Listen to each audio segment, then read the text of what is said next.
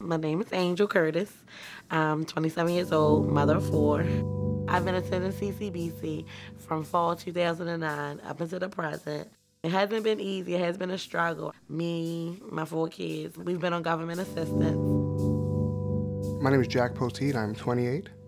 I spent the last decade in the Marine Corps. Upon leaving the Corps, I decided to come to school here in Maryland. My wife and I met a few years ago. Our child is 3 years old. She is the love of my life.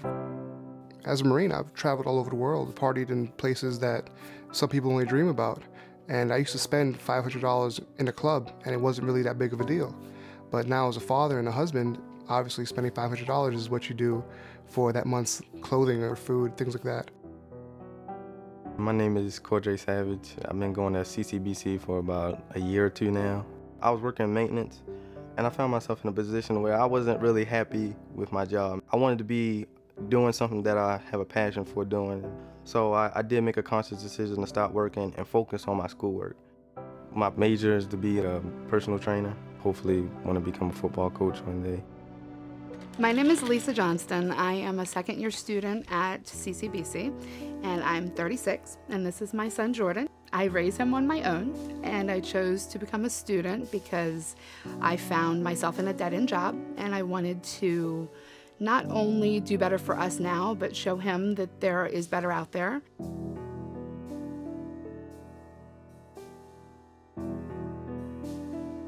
One of the #1 reasons that students do not complete school is because of financial challenges. It could be balancing school and work, it could be financial obligations, do I feed my children or do I register for classes at CCBC?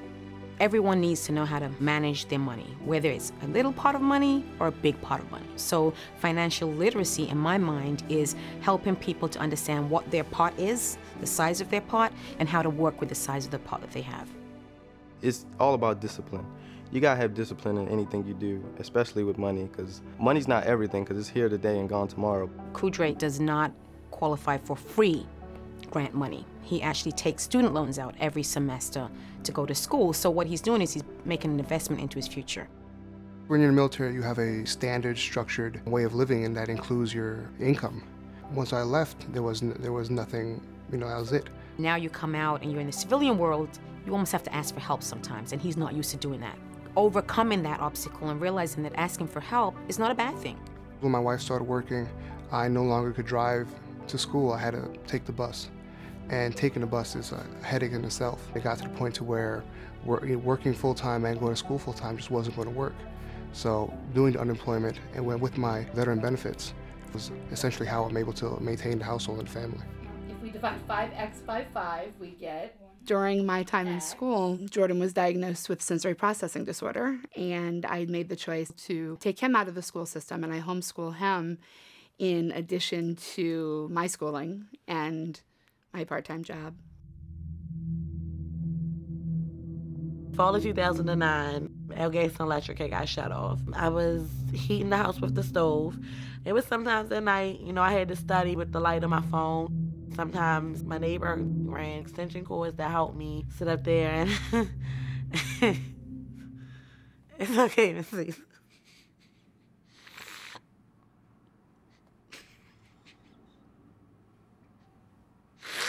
I mean, it wasn't easy. It was a really rough semester. I sat down and I really said to myself that I have to just stick with it.